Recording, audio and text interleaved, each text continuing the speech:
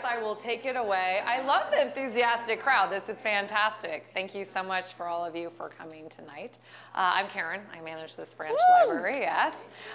We're excited to have the League of Women Voters, Santa Monica here, and our wonderful author standing over there, Angelica Carpenter, talking about this wonderful woman, Matilda Joslyn Gage.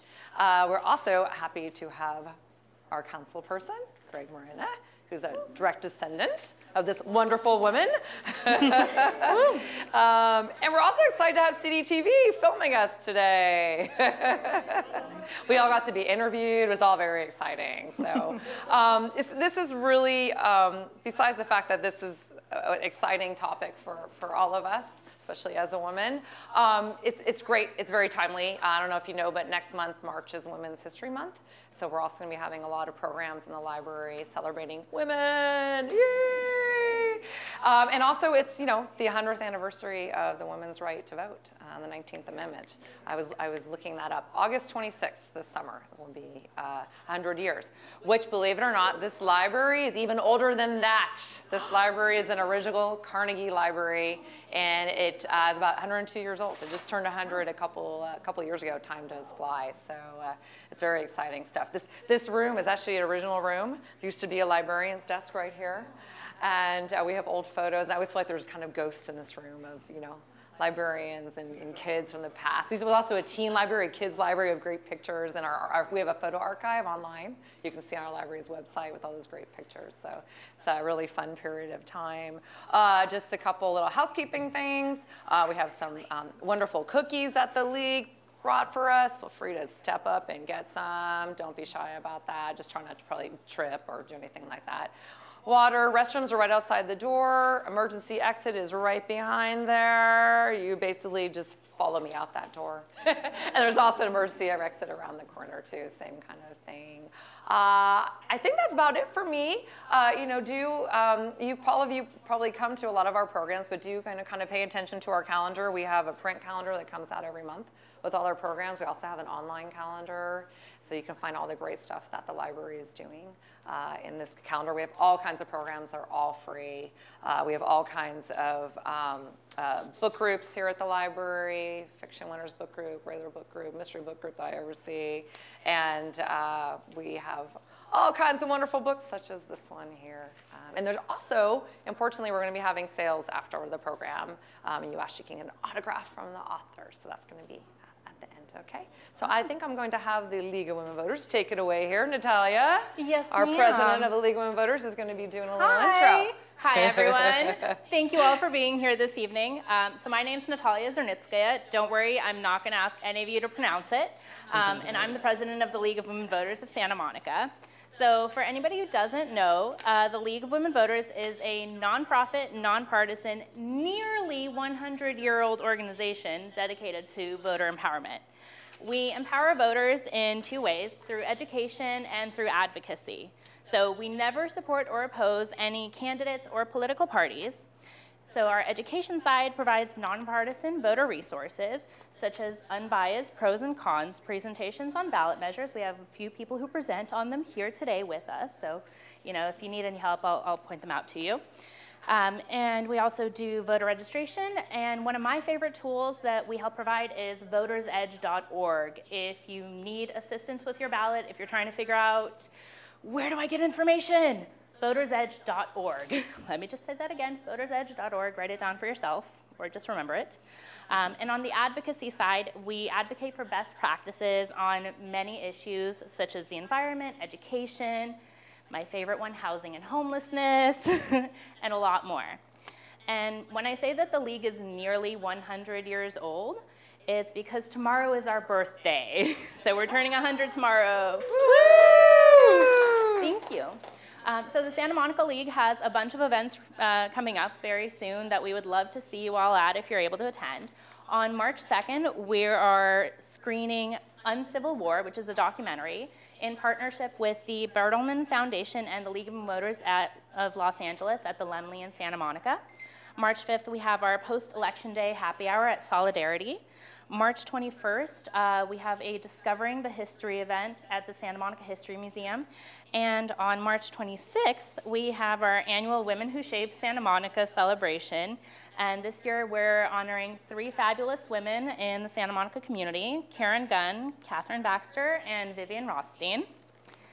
And now, for the reason we're all here. I know, you're like, why are we here? What are we doing in this room? What's this slide up on the screen? So we're all here today to learn about Matilda Joslyn Gage, a radical suffragist. After her death, she was all but written out of history, but one person did not forget her, her son-in-law, L. Frank Baum, who was best known for writing The Wizard of Oz. Anybody ever heard of that? Wizard of Oz, anybody? No? So Angelica Carpenter, right here, literally wrote the book on Matilda Joslyn Gage. And you can purchase your copy after the event. So Ms. Carpenter is the curator emerita of the Arnie Nixon Center for the Study of Children's Literature at CSU Fresno. And she's written several middle grade biographies in addition to Born Criminal Matilda Joslyn Gage, radical suffragist. She's a past president of the International Wizard of Oz Club and a member of many organizations, including the American Library Association, very appropriate, and the League of Women Voters. And we're also very lucky to have Councilmember Greg Morena with us here this evening. He's a lifelong Santa Monica resident, and this is his 2nd year on City Council. Congratulations. So he and his wife, Uni, run their 41-year-old local family business, The Albright, on the Santa Monica Pier, which was actually the first green certified business on the pier. And in addition to serving on council, he's also on the city's audit subcommittee. We're going to have a lot of fun at that meeting on Tuesday. And he's been in a number of other leadership roles across the city. Oh, and he's also a direct descendant of Matilda Joslyn Gage. That's why he's here, in case anyone was wondering. So if there's time at the end of the program, we will take audience questions, which is why you have index cards on your chairs. So if you have any questions, write them down on the index cards, pass it over to one of us, and we'll try to make sure that it gets asked at the end. Thank you. Greg, you want to? Yeah? We have we'll do our, yeah. Yeah, let's do it. All right. It's a little pre-birthday present to the League of Women Voters, but we have a proclamation here for them, and I'm going to read some of it, or most of it, without the whereas, because I think that is implied. Whereas, the League of Women Voters was founded in 1920 as a mighty political experiment by the foremothers of the suffragist movement at the National American Women's Suffrage Association, and with the tireless efforts over the last 100 years to strengthen and uphold its mission to empower voters and defend democracy, the League has become a trusted, nonpartisan grassroots organization with state and local units in all 50 states, plus the District of Columbia, Hong Kong, and the Virgin Islands. And the League has sponsored national and state legislation and fought in the courts to protect and strengthen voting rights and free, fair elections, and has actively advocated for civil rights, public education, community health, and the environment. The League believes that active and engaged citizens, irrespective of gender, ethnicity, political affiliation, are the foundation of democracy. The League has long championed government systems that are open, transparent, inclusive, and equitable, and have been noted for its nonpartisan election information, including sponsorship of candidate forums and information on state and local ballot measures, as well as a commitment to register, educate, and mobilize voters to get out the vote. And whereas, the League of Women Voters in Santa Monica has been committed to making democracy work in Santa Monica since 1934. Now, therefore, I, Greg Morena, City Council member of City of Santa Monica, on behalf of the members of the City Council and the Mayor, we do hereby proclaim February 14th as League of Women Voters Day. Thank you. Yeah, you kidding me? My pleasure. Yeah, I'll give you a hug. And Dr. All right.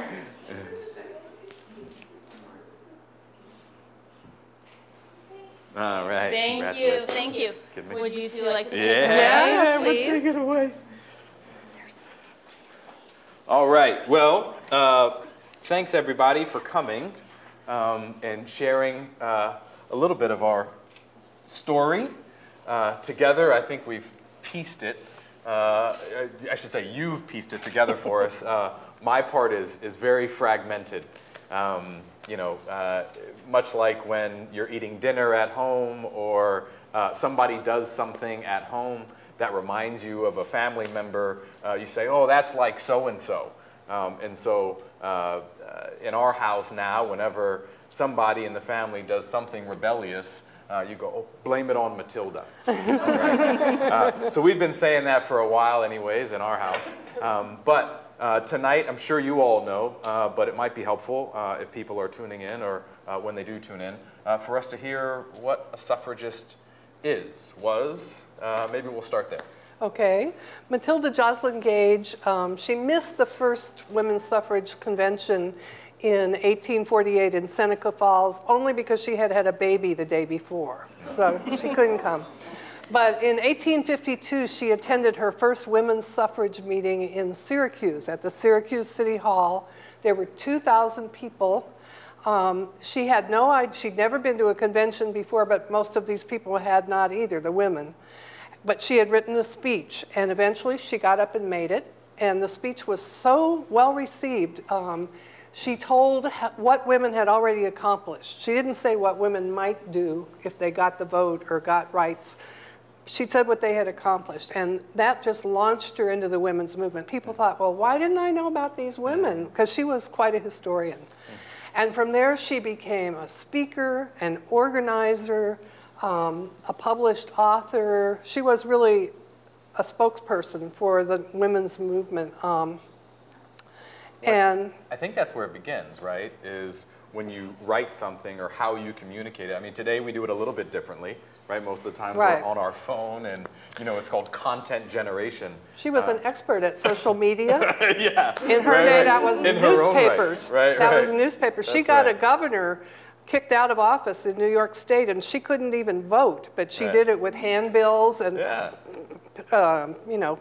And he probably should have been kicked out, He was. right? Oh, yeah, definitely. Right, good. Definitely. And I have to say, she was also a whiz at civil disobedience, okay? Yeah. She could think of really good demonstrations to do and to get attention for the movement. Yeah. And so she really enjoyed that. Well, rebel. We're going to tell some of those stories. Right, that's the rebel that we hear in my house all the time when someone does something they're not supposed to, right?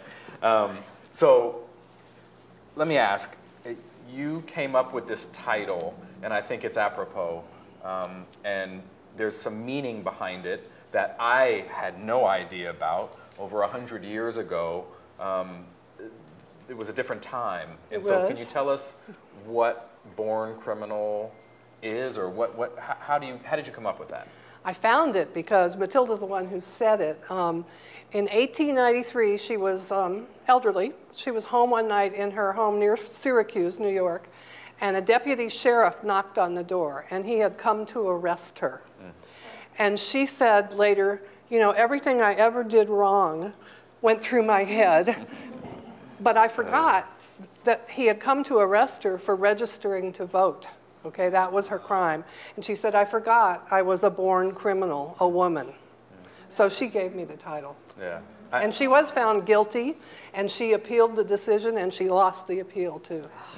I mean, it was a different time and unfortunate in many respects. And it took the strength of these strong women and a lot of people coming together to change things. And we're still doing it on a number of issues. And we do it all the time with our community service and when we take on these broad public issues. So I didn't introduce us formally, but and a couple new people came in. If you don't know, it looks like you may know her already. But Angelica Shirley Carpenter is the author of Born Criminal. And she wrote this book. I guess it was founded with the love of the Oz books. And from there, she figured out who was the matriarch and the patriarchs of those stories. And when you dig a little deeper, you find out why Dorothy is the heroine of Oz. and why she ousts the man who is behind the curtain and pulling the levers that don't make any sense. And it's because the guy who wrote that book, his mother-in-law was Matilda Joslyn Gage. Right. So thank you for doing all of that. Oh, Thanks. it's my pleasure. So in the end, what did you find? What did you gather from all of this research? Maybe where you started and then where you ended in this research. Well, boy, that's a lot. Yeah. Actually, it only took me 8 years to write this book. I did a lot of research for it. There wasn't much written about her. When I started the project, I started it in 2010. I had hosted an Oz convention in Fresno. This is some of her, these are some of her letters. The computer took a life of its own, interestingly enough. What? The computer took a life of its Oh, own. that's all right. Just leave it there. That's fine. Okay. So one of the things I needed to do was to read her letters. And I'm lucky that as a retired librarian, I have interlibrary loan privileges in Fresno, and they could get her letters for me on microfilm. So if you look here, I call these the good, the bad, and the ugly of her letters. You see that she could print very neatly. That's a letter she wrote to a grandchild. And the one in the middle is my very favorite letter. It's to her son, Clarkson, and she says, "I want you to bring my revolver. Have it serviced." So she was in Philadelphia in 1876 during the World's Fair, and there was a huge argument in Philadelphia about whether the fair should be open on Sunday or not. And so Matilda sent for her gun because she was afraid there was going to be. Now, we don't know, did he actually bring the gun? Okay, we know she didn't shoot anybody. Her son maybe calmed down. But that's my favorite letter. And then the other one, just an example of the terrible handwriting, terrible microfilm that's real old. It took me months to read her letters, literally months. And so in researching this, how did you begin? Because I don't know if everyone knows, but there's some historical sites back east. Right. And so it may be helpful to explain some of the houses that are back there, and we've got some folks in the Smithsonian and some different museums. Right. Can you go back with the... Yeah. So this is her scrapbook that's in the Library of Congress. Right. And there's a good story about that. I had one day to read this scrapbook, and they told me that I could take 20 pictures of it without a flash.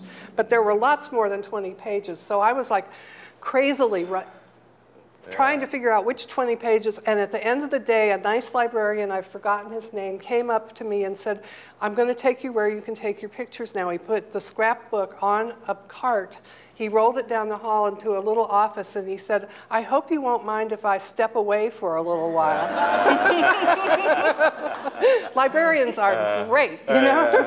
And so I took 84 pictures. Anyway, she saved clippings, and this scrapbook is a lot of fun. She writes no if she disagrees with something. Well, it's interesting. I asked you about the beginning and the end of your research because from the family's perspective. So Natasha gave me Natalia. I call her Natasha because she explained to me her name can go either way in Russian, and now I always say Natasha, even though it's Natalia. So Natasha said that, you know, I'm a city council member in town, but I'm also the great-great-great-grandson of Matilda. And so in that, the stories that I have are slightly different. And so books like these, we have in our family, just kind of all over the place. And you can imagine as a kid going through some of these books, and sometimes, you know, this is specific to Matilda, but we have old L. Frank. I know you do. Yeah. We have old L. Frank writings, and he wrote with this backhand. He was left-handed. Yeah, so this way, right? And it was an incredible script. But these original documents, these are 100-year-old documents and 100-year-old books and beyond. We just found a book after searching for 15 years about the art of window dressing. You have that? Yeah, we finally got it. But it was the first book that was written on merchandising. Because back in the day, you would have a board on the window and you would write on the board what was in the store. right? Things changed a little bit. So, so these documents to me are very personal. I see them often, I recall them often, although I haven't read them. I very much appreciate Angelica going through and doing that research and sharing some of the more detailed stories of our history. Obviously, you know, if you fast forward today, Susan B. Anthony has a picture on a coin.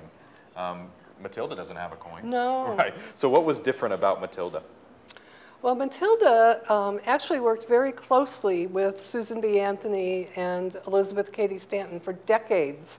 They worked together. They rotated in and out of offices of the National Women's Suffrage Association. They really were a good team. Matilda kind of tended to stay on the East Coast more and set up conventions, and Susan B. Anthony, who was quite the star speaker, went out all the way to California even to speak. But you know, they really did a thing together for many, many years. But as time went on, Matilda never changed. She never compromised. She was going to have her way, my way or the highway. She did not compromise. Susan B. Anthony got tired of asking people to give women the vote, and she started making a deal with religious conservative women like the Women's Christian Temperance Union, who wanted God in the Constitution, Jesus in the public schools, God as the ruler of all mankind. And Matilda really felt that religion had oppressed women very seriously, at least since the beginning of the Christian era. And she wanted a separation of church and state. So they had a falling out over that. And of the three of them, Matilda was the youngest, but she died first. And the other two wrote histories, wrote autobiographies, and they just left her out. And one of the really interesting things, because I always wondered, oh, you know, why isn't my great-great-great-grandmother in the stories, and where was she, you know, in all of this? And one of the things I learned in reading the book was that they all sat down. There was the history of women Suffrage. And they all sat down to write this book, right? And it was the three of them. And Matilda was the workhorse. Well, Matilda and Elizabeth Cady Stanton did the writing. Susan B. Anthony was the publisher. Right. So they have all these documents, and they relied heavily on Matilda's research. They did. And so in putting all of this together, Volume 1 was so much of Matilda's effort. And as they put all of this work together, maybe you can better explain the story, but this is what happened. And then it came over 3 volumes, or can you help us? She worked on the first 3 volumes before she died. After she died, Susan B. Anthony hired someone to continue it. Stanton had also quit writing it. And the 4th volume just sort of demoted Matilda from co-author to a helpful assistant, you know. But if you read the first 3 volumes, Matilda's right in there. Let's go forward, and there's probably some pictures coming up that would talk about that. Let's see. Oh, there's the history of women's suffrage. Oh, there it is. I tried, I mean, it's really quite interesting reading. And some people said they shouldn't write it. They shouldn't be writing a history of the women's movement when they were still involved in it. But they said, well, who's going to write it if we don't? So they did. And what's the Women, Church, and State? Can you explain Women, that Church, a little and bit State more? was her standalone book. Honestly, that's a good book to have in the library. It's, all right. I wasn't sure. I mean, I didn't believe it would be as interesting as it was. It's really interesting, and it tells how first Christian churches oppressed women. I mean, it says how pre-Christian societies, women had things better. And even in the Indian society, the Haudenosaunee, who lived near Matilda, women had equal rights to men. But churches oppressed women, and then as governments took over from churches, governments oppressed women in the same way and had all these rules about keeping women down. And when she wrote this book in 1893, for instance, this is the most shocking example I can think of, the age of consent for sexual activity in Delaware was 7 years old for a girl. And she raged in this book about, this is a baby victim, and these are laws made by men so that they can assault baby victims. Okay, when the book came out, Anthony Comstock, who was the head of the New York Society for the Suppression of Vice, threatened to put in jail anyone who gave that book to a child to read. He didn't care that 7-year-olds were getting raped. He just didn't want anybody reading about it or mailing it. If it went through the mail, he was going to arrest people. So it's quite, I mean, it would be a radical book today. It's still, and it's very interesting reading, truly. Well, and I think just to unpack that a little bit more, because it was something that I didn't quite understand the nuance in the split of Matilda to Susan B. and Elizabeth Cady Stanton. And it was centered around the church. Right. And so politically, and it's fascinating, and as a politician, I'm learning the different groups who have influence one way or another, or who believe certain things, and you align yourself with them because that's what you believe. And you think, wow, you know, if I invest my time and I invest my energy with this group, and this group is what I believe, then those efforts will move forward, and the world will be a better place because of it. And so, can you help us understand where that happened with Susan? Because that was the defining moment. That was the big split. That was. Right. Well, the Women's Christian Temperance Union was headed by Frances Willard, who was a very charismatic, dramatic speaker. And she had about 200,000 members. Okay, Matilda's organization had about 2,000 members. So when Susan B. Anthony took up with the Women's Christian Temperance Union, she got a lot of support, and it was all across the country. The Women's Christian Temperance Union believed that if women got the vote, they would vote for temperance. They didn't particularly care that women should have equal rights or, you know, equal pay. They just thought they wanted temperance, and they thought if women got the vote, they'd vote for temperance. And guess what they did? As soon as women got the vote, the United States got prohibition. So it happened. Now whether, I mean, but Matilda said no, she would not make a deal with them because they were imposing religion upon the United States, and she thought we had come too far to go back to that. It's an incredible study, and had I not gotten into, you know, public service, I don't know that I would have understood it the same way, but it was a political strategy, right? That ultimately created the big split. And to Susan B's credit, I mean, what she did by getting those members it eventually worked. On her side, it eventually worked. Right. And then there's another, and I'll just tell you how far it goes. I'll cut to the chase here. But in 1920, it was well, in 1914, 14 to 17 was World War I, and we had gone to fight, you know, the forces of evil over the pond. And in doing that, we were fighting for people's rights that didn't share those same rights in our own country. And so the political value of granting people rights in the United States in 1920 was so intense that the 19th Amendment was ultimately ratified.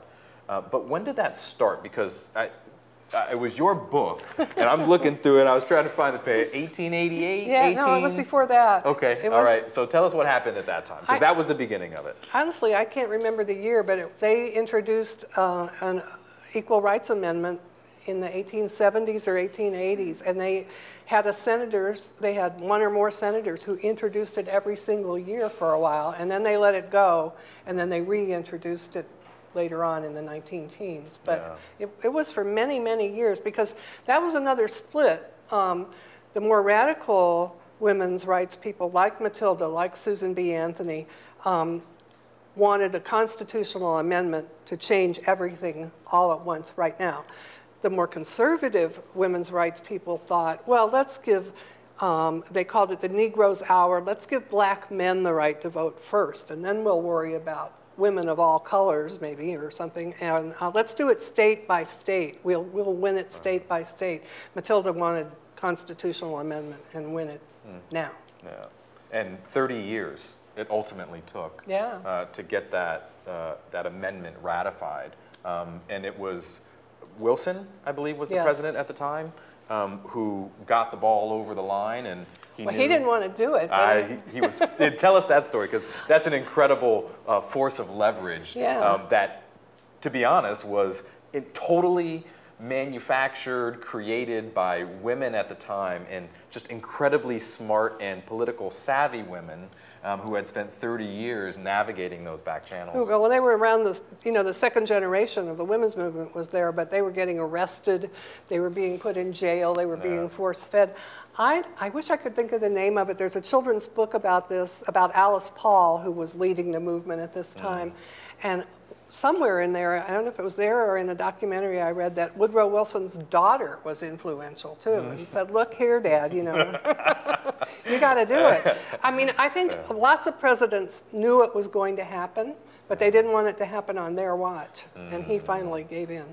And it's remarkable to think 100 years later that it is an absolute, right? We're all equal.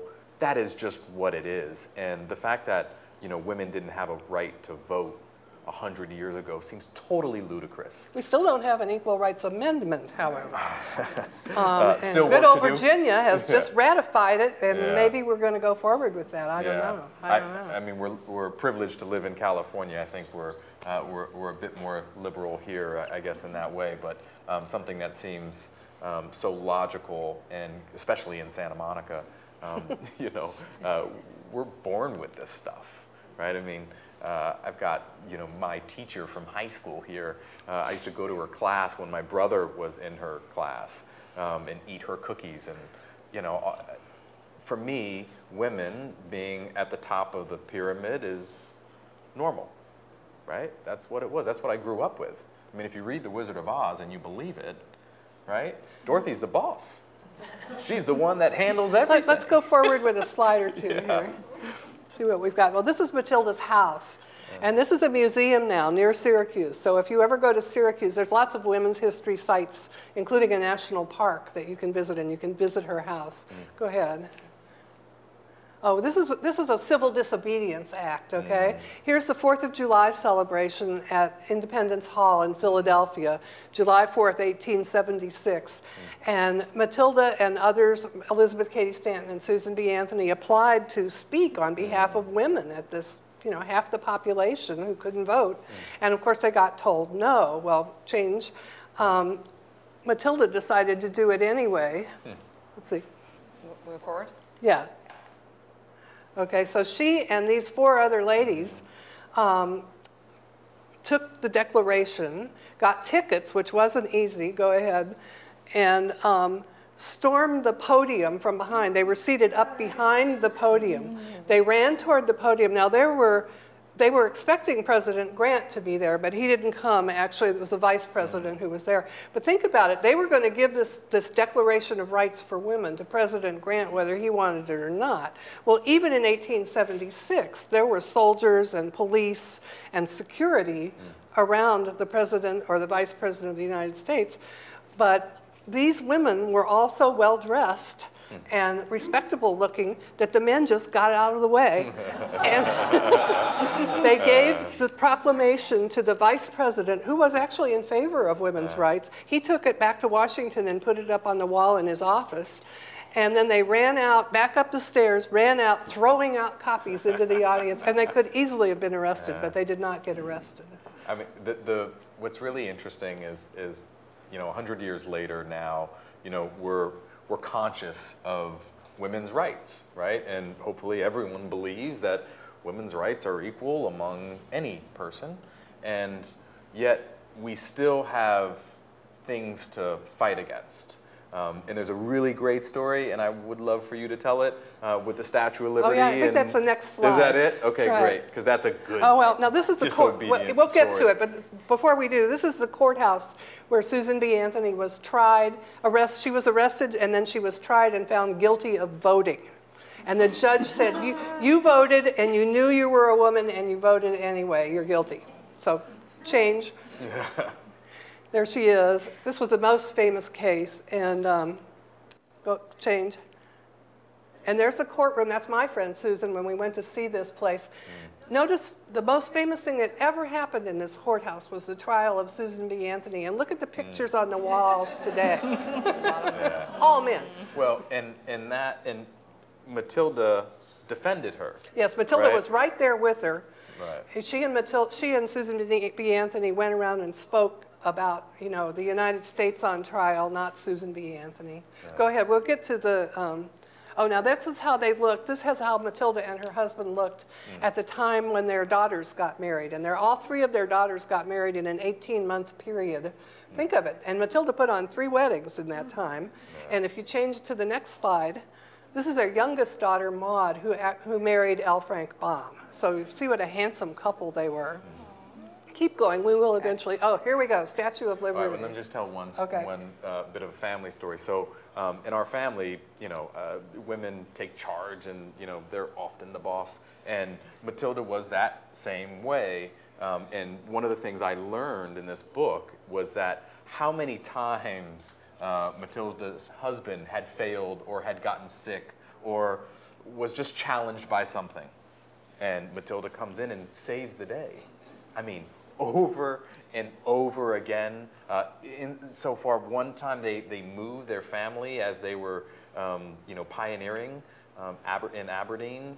She moves the family, and she sticks by the family and helps raise the family. And you know, as Maud and L. Frank are being raised, she's helping with the kids and running the shop and taking. I mean. She was a multitasker. Oh, God. Yeah, with no cell phone. But this is a good civil disobedience story. Yeah. It's one of my favorite. They weren't even so disobedient. Here now, this is the dedication of the Statue of Liberty, 1886, okay? They again, the New York State Women's Suffrage Association wrote and asked permission to be on the island with the statue and to make a speech on behalf of women, half of the population, and they were told no women were going to make a speech, no women were going to be allowed on the island. Unless accompanied by a man. Was that? No. That wasn't just it? No. Awesome. And that's a quote from a newspaper too, so okay. I don't know. All but right. Actually, I think 2 women did get on, but you know, anyway. Okay. So what they did was they applied then to be in the boat parade, and you see, and this doesn't look quite like a parade, but there were boats all along the Hudson, and you had to have permission to be in this naval parade, and they got permission to do that. So they had to rent a boat. Well, the only change, let's see if we go here, the only boat they could find was a cattle barge. And the captain promised them that he would have it scoured before they got on the boat, but he did not keep his word, and the boat smelled terrible. Can you imagine? And I don't know what the next picture is. Let's see. Now, go to Aberdeen. So anyway, I could not get that cattle barge out of my mind, and keep it in your mind because I'm going to show you another picture that's relevant to it. But essentially, they crashed the opening. Well, they didn't crash it. They just parked right under the statue. They got the best seat, the best anchorage right under the statue, right between 2 warships, okay, 2 huge battleships. Right. And there they were, and they had megaphone, and they were yelling, but they weren't doing anything illegal. Yeah, it's towing the line. Yeah. Right. I mean, that's. And they made the front page of the New York Times, so they were thrilled about that. Even better. Yeah, right. I think Miss Baxter can speak to how I towed the line in high school often. But it is a fantastic story. It speaks to the indomitable spirit of these women. By the way, why they were protesting is they did not think it was right for a woman to represent liberty in a country where women had no liberty. So right. That was they thought it was a beautiful statue. They didn't have any complaints about that. Yeah, but it is ironic, you know, to have a woman represent liberty yet not give women the right to vote or even equal rights. You know, it's a terrible irony, and thank God we're moving past it, but we're not there yet. So the next slide is a little bit what I touched on earlier when they were pioneering and they were moving folks out west from New York. Times are hard in New York at this time, but Aberdeen, which was where several railroads met, was a thriving, bustling city where businesses were going strong, and eventually all 4 of Matilda's adult children moved their families to Aberdeen. And by this time she was a widow by the time the last ones went. But she used to spend, now this maybe doesn't speak too well for her sense, winters in Aberdeen. Who would do that? South Dakota. It was Dakota Territory then. So she spent winters, because she couldn't really run her house by herself after her husband died. She would close up her house in the winter and move in with the Baumes, L. Frank Baum and Maud, and they had 4 boys eventually. So she spent her winters with them in Aberdeen. Yeah. Well, and it speaks to the, the women who were part of that movement west. And, maybe by the time we got to California, we realized just we can't do it, right? We must include women as equal partners in this process as we move across the country. And we didn't get it then, right, as a country. She was really hopeful that Aberdeen would come into the Union that South Dakota would come into the Union as a state, giving women the right to vote. And she went out there in the late 1870s and campaigned when Dakota Territory was becoming a state, but they didn't do it. But and she pointed out that women could homestead. They did have the right to have homesteads, which was something anyway. And she was very sorry that she didn't get that. But. Well, and one of the great connections that I had found, I'll give you the family story of this, and it stems from South Dakota when L. Frank was writing a paper and wrote something that was not so nice towards the Native Americans. And again, this incredibly ironic piece of family history where the Haudenosaunee, I believe it was before they had moved to South Dakota, gave Matilda the honor of a mother. Was there a specific term? I know that she was a... They made her a member of the Mohawk clan. And they gave her a title, She Who Holds the Sky? Yeah, a name. And she would have had voting rights. Actually, it was later, so she was older then.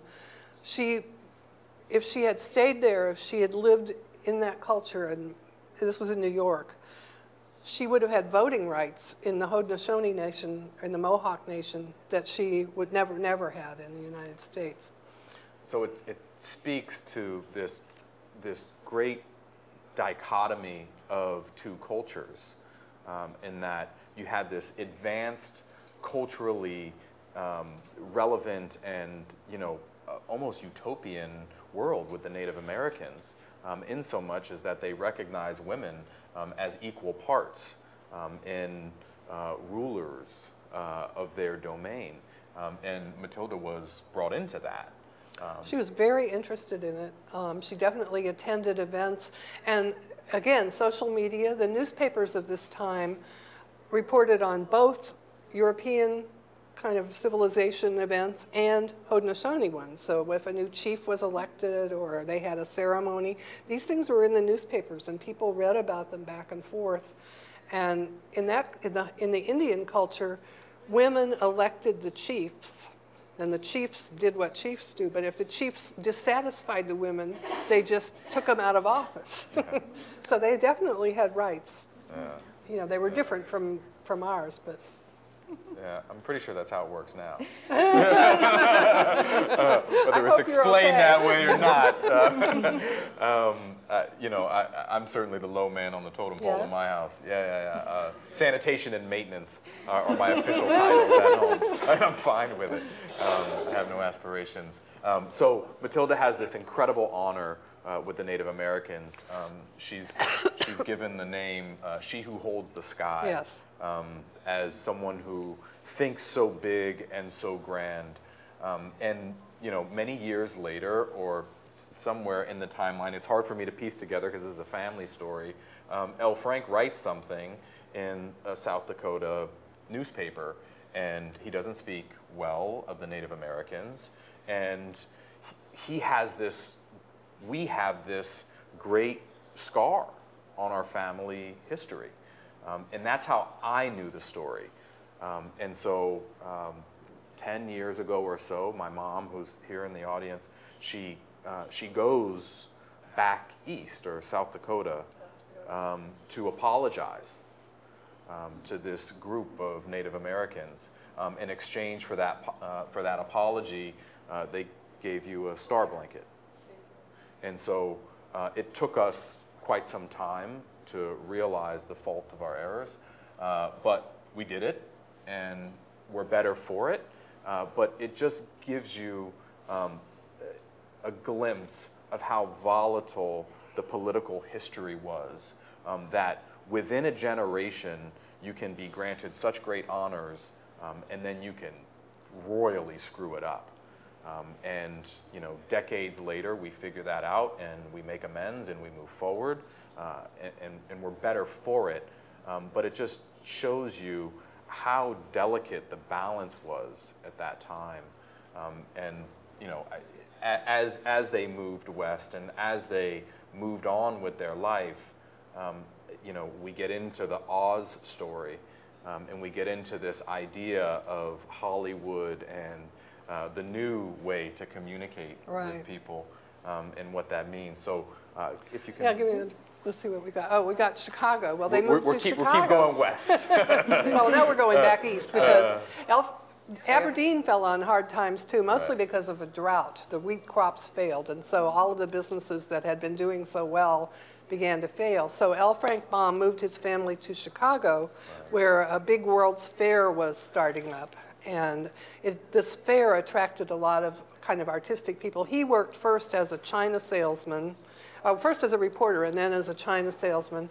And while he was on the road selling China and telling people how to arrange the China to sell it better, he missed his 4 sons. And while he was on the road, he would write stories and poems. And when he came home, he would share those with his boys and with the neighbors. This is what year now? Sorry. In the 1890s.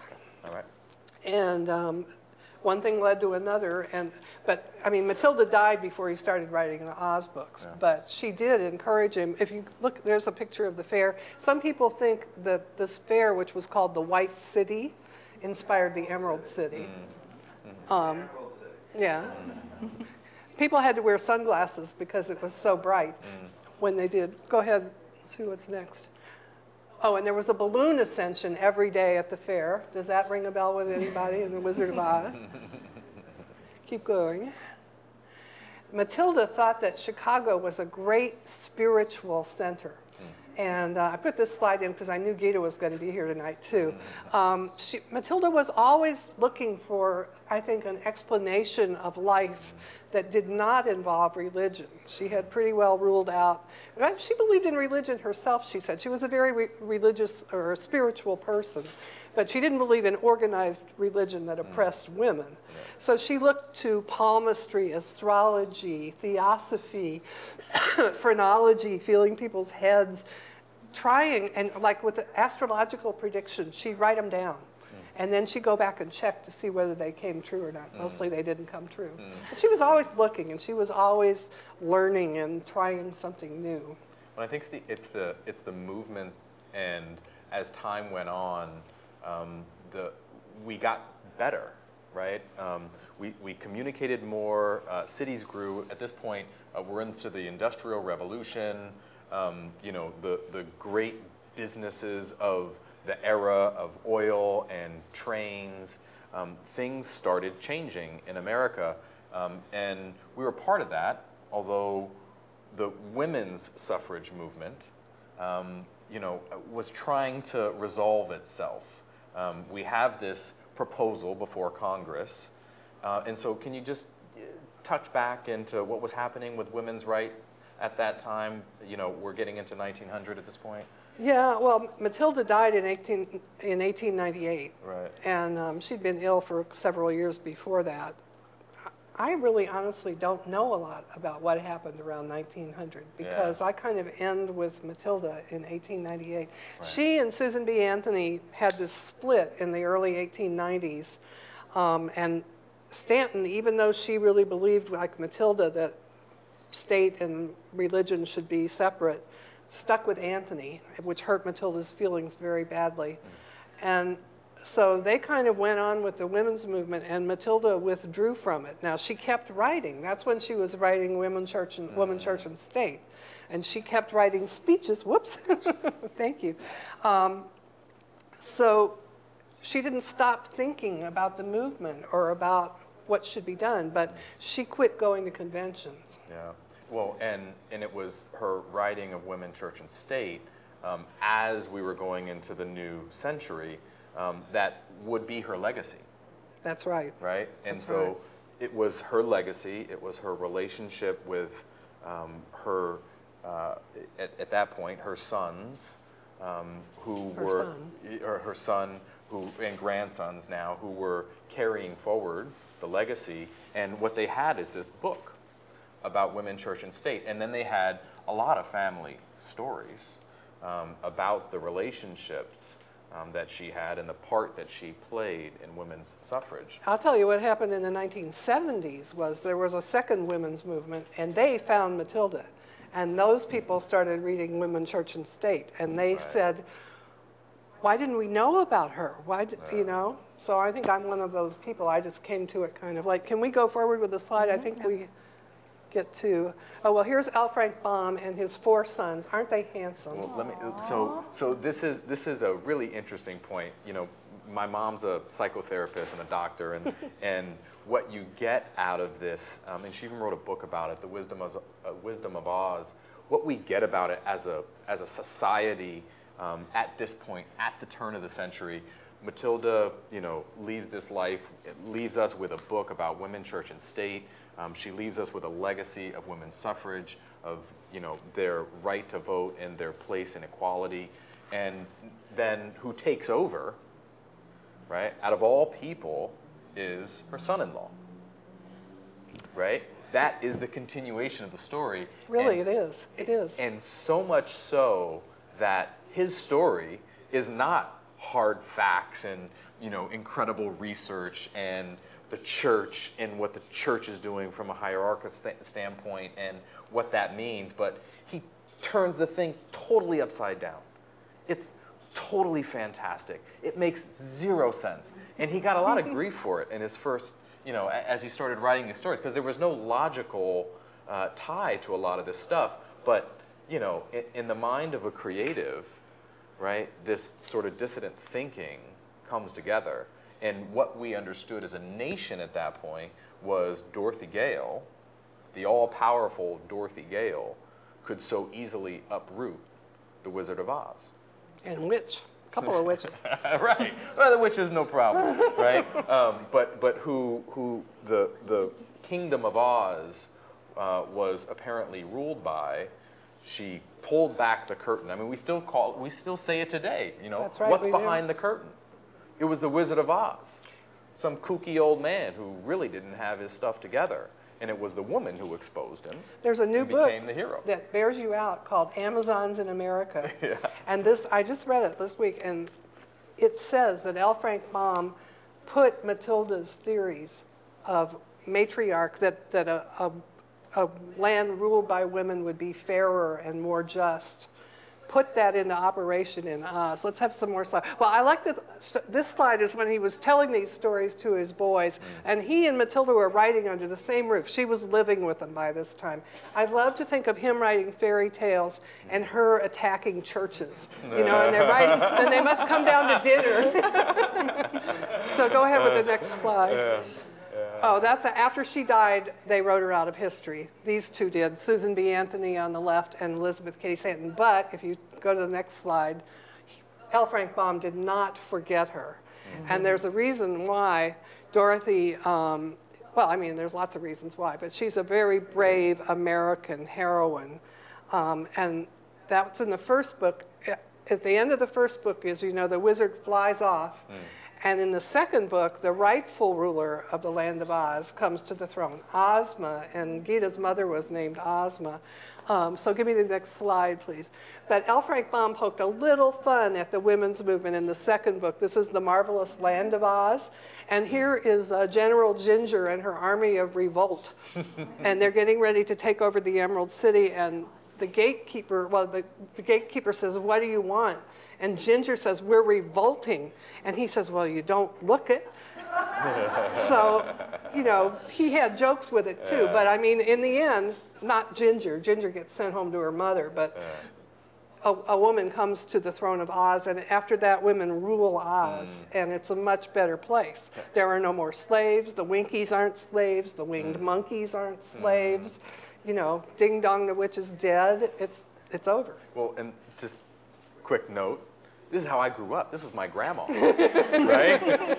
She was the ruler of Oz, right? And so my entire life was Oz, and there is the Queen of Oz, who is my grandma, and I'm having, you know, Thanksgiving dinner with her. So, you know, this is normal for me. You know, I see no difference. But what I understood, you know, as a child was the Wizard of Oz. And it wasn't until much later that I learned the real history and why he wrote the things he did and what he believed. And what he believed was that we are all equal and that a woman who rules is a just ruler. And so I'm going to get to what we can do today, but I'll tell you, last week, when I went before the Santa Monica Democratic Club, I threw my support behind Elizabeth Warren. And I did that specifically because one day we are going to have a president who is a woman. There is no question about it. And the sooner that happens, the better it will be. And if anything can be close to Oz, we will need a woman to rule. So that's what I'm doing. That's part of what I'm doing. But you know, in all of your research and all of your wisdom, you know, what can we all do to help promote this, you know, this concept, you know, this idea of equality, and how can we carry some of the things that, you know, Matilda did forward? Well, like the League of Women Voters, we need to register to vote. We need to get the vote out. Join the club. Yeah, right. Join the League, yeah. That's right. The League is what does it. I haven't got an answer. It's just, we've got to change things. We really do. Right. We really do. Well, and in the spirit of Matilda, right, how did she change things? Matilda never compromised, okay, and we shouldn't either. We need, I can't speak to the present. I can't speak to the present, but what I admired about Matilda, especially, I admired many things about Matilda. I didn't really know that much about her when I started writing, but when she encountered resistance, it only made her stronger. And her father taught her this. When she was young, she was taking anti-slavery petitions door to door, and some people would sign them. She was a child. Some people would sign them, and other people would say, you know, what are you doing? Girls shouldn't be doing this. You take this home. Get out of here. And her father said, that means you're doing something right. If you upset people and people fight you, you're doing something right. And so, I mean, I think we just have to keep fighting. And that's our lesson that we can learn from Matilda. That's wonderful. Today I heard our mayor speak, and in his words of wisdom he left us with is that we need to reach for things that are out of our grasp. Good. I think there's only one more slide, maybe. Well, it's perfect because I have one that's more, it. Whoops. and Sorry. it's this slide that I wanted to share with you all. Oh, okay. So what I am going to do, literally right after this, I'm going to go home and I'm going to tell my kids about this book that's coming out. And what this book means to me is not just my family history and, you know, why they need to know and, you know, our funny, kooky stories, but it is literally a picture book. It's a picture book of the women's suffrage movement. It is a book about liberty, right, which is what we so believe in this country. And when this book is out in September. Thank you. When this book is out in September, I'm going to be the first one in line, and I'm going to buy it, and I'm going to go home to my kids. I'm going to read it to my kids. And that's what we can do. That's right. And this is where I told you to remember the cattle barge. Well, here they are on the cattle barge. That's Matilda in the middle there, kind of in the gray coat, and her best friend and the best friend's daughter. And the three of them together led this demonstration at the Statue of Liberty. And it's so exciting. That's what this book means to me. It's my first picture book. I've been writing them for like 20 or 30 years, and finally I'm going to get one published. And they got a wonderful illustrator, Edwin Fotheringham, to do the pictures. He's way better known than I am, so I'm very grateful. I mean, there's a lot of reasons to be grateful for this book, but maybe I'll get the cattle barge out of my head now. Well, more importantly for me is that, you know, we'll teach our kids, we'll teach the next generation what equality means, why it means so much to us, and what liberty truly is. Matilda had an incredible statement. Do you know that statement? You know, I always goof it up. There's no word There's sweeter. a word sweeter than mother, home, or Heaven. heaven. That word is liberty. Thank you. I could it never is. do that off the top Right. of my head. That's on her Right. tombstone. Right. There is no word sweeter than mother, home. There's a word Oh, sweeter. there is a word. Sweeter than All right. mother, home, or heaven. And that word is liberty. Liberty. All right. So that'll. Thank you. Thank you. Thank you. Thank you. If you have any questions and you're okay to stay. Index cards with questions? If anybody. No. I don't, we had note cards if anyone wanted to write down a question. We probably could field a couple questions anybody has. If anybody you guys were has very any. thorough in your talk. So that was very good. Thank You know everything you need to know. Yeah. Yes, the question. How many I can repeat back the question too. children did she have, and were any of them activists or suffragists as well? Yeah, she had 5, she gave birth to 5 children. One boy died quite young, but she had a son and 3 daughters, and they grew up in the movement, okay? They were taking petitions around with her, they were doing mailings, they were visiting her at conventions. Yes, of course they did. Her kids, you know, she wasn't allowed to go to college. She wanted to be a doctor like her father, but women couldn't go to college in those days. So she fought to make sure that women could get into college, and then she made sure that all of her children went to college. That's why she was mad when her youngest daughter dropped out of Cornell to marry L. Frank Baum. She thought that was terrible. But her kids, one of the reasons I think that Matilda's been forgotten is her kids were not writers, you know? So like Elizabeth Cady Stanton's daughter became quite an activist in the movement and wrote a book about her mother. But Matilda's kids did not, but they were definitely feminists and equal rights, and you know, all of them, and campaigned always with her. And even after she was gone, they were still writing, but not like writing a letter to the editor or, you know. And I'm going to repeat back the question so we can capture it for them. I'm just so curious as to the falling out between her and the other 2 suffragettes. Why, I mean, I get why it happened, but what possible excuse could they have had for like totally writing her out? So the question is why was Matilda written out of history? Why did Susan B. Anthony write her out of history? Well, I don't think they had to explain it. They, while they were all 3 still alive, she kind of left them. You know, she left the organization they had founded together and set off on her own, started her own organization, but she couldn't keep it funded. But was after she died, even before she died, Elizabeth Cady Stanton wrote an autobiography, and she and Matilda had worked so closely together and were so close in thought. And she only mentioned Matilda like 10 times in the whole book. And then her children revised the book later and took out 8 of those mentions, okay? So, huh? It was a bitter break.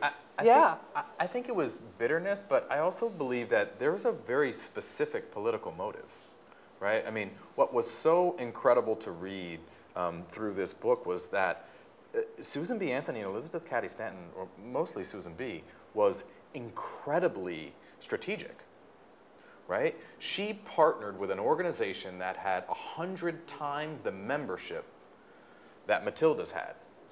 And she knew that that was going to put pressure on the electeds. right? And so in doing that, right, organization, that political organization, you know, it took another, you know, 20 years or so, but at that point she was in a negotiating position. And had she not had those 200,000 members, what does an elected care about getting voted back into office than, you know, making their constituents happy, right? It's part of the flaw in our system, right? That, you know, you may not fight for liberty, but you get reelected, right? It's a terrible crack in the foundation. However, in this instance, Susan B. was more strategic. Yes. Right? And it just so happened that Matilda, at that point, was in South Dakota, was in Chicago, was with her family. Her husband had passed. So it was circumstantial, but it was also because Susan B. was just incredibly smart. Another reason may well be that Susan B. Anthony wanted to be the star, okay? And she used to do things, even when Matilda was alive, she took credit for Matilda's writing sometimes. Matilda thought she cheated her out of money on the history of women's suffrage. And Susan B. Anthony was incredibly, I think, possessive and jealous of her role as the absolute star of the women's movement. So I think, but actually, you know, she hired a biographer or employed a biographer to write her life story, and she wrote it at Susan B. Anthony's house with Susan B. Anthony looking right over her shoulder. But that book mentions Matilda more than Stanton's does. It's surprising to me. I think that, I don't know, my whole last chapter is devoted to this, so you have to read the book. It's an incredible... Another question? Yeah. Well, and this is a question. Didn't Susan B. Anthony, at the time of her death, have all her papers destroyed? Yes. So there's, so there's nothing. Well, there's some left. Sorry, I'm going to do this again just for being I'm sorry. recorded. Wasn't it true that Susan B. Anthony had all her papers destroyed? Yeah, but she didn't get them all destroyed. You can't even imagine how many letters these people wrote. I mean, thousands and thousands of letters. And she has papers at the Library of Congress. I haven't investigated them since I'm not so interested in her. But there's volumes of her letters and diaries and writings with Elizabeth Cady Stanton. I mean, 3 big fat volumes of published material. So she didn't burn it, you know, and people had letters from her out in the world that she didn't manage to burn, but she did. She did burn a lot. Yes? Angelica, we loved it. Thank you. In all those years of research, what was the biggest personal surprise you had? So the question is, in all the years of research, what was the biggest prize you came across? And by the way, he loved the book. The biggest surprise, again, I go back to that resistance made her stronger. I mean, that's just such a lesson to me. I wish I could believe that for myself and act on it and not have hurt feelings when I get a bad book review. So that was it. I'll tell you your favorite story is the cattle barge and the protest at the Statue of Liberty. I like the story about how Matilda was home one day in Chicago, and her grandson, I think it was Rob, was a boy, rode his bicycle. At this time, you could ride right out of Chicago into the country. He rode out into the country, and he got some garter snakes, and he wrapped them up in a handkerchief, and he came home with this treasure of his garter snakes, and he said his mother wasn't home, but Matilda was upstairs in her bedroom. I think she was sitting in a chair. And he said, "Look, Grandma, look what I've got." And she thought it was going to be like pretty rocks or flowers. He put the snakes in her lap, okay? And he didn't die right there on the spot, you know? And she didn't have a heart attack or anything. And he said Grandma was not pleased. So I just love that story. Well, and there's just such an incredible human element, right? Right. As you read the book and you start to hear these stories, they're logical choices that we may all make, right? We go help our family in another place, or we go care for our kids because we think it's the right thing to do. And, you know, we're not looking 100 years down the line, but, you know, I've let go of, you know, the bitterness or the challenge and you know, why my great-great-grandmother is not you know, at the table. She's getting there. She's getting there, but you know what? What we got in replace, in lieu of that, was that she got a son-in-law who wrote an incredible book. Mm-hmm. And that book has in our psyche, in everyone's psyche, for the last 100 years, 120 years, the fact that a woman can rule in Oz. And if the result of that is a woman who is the President of the United States, thank God for that, right? So I want to say thank you so much for coming. Yes, thank all right, you. Angelica's book, get the book, Born Criminal. And the new Voice of Liberty that's coming. For that one. Thank you so much to the thank League you of guys. Women Voters. I actually have little gifts for you guys to thank you. So as is tradition for the League, we always have speaker gifts. Thank you. Thank you. Oh, and actually, since Geeta and Karen are part of this as well. Oh, thank you. You're welcome. And yes, buy a book, get it signed. Yes, so on that Join note, the League. Yes. We're going to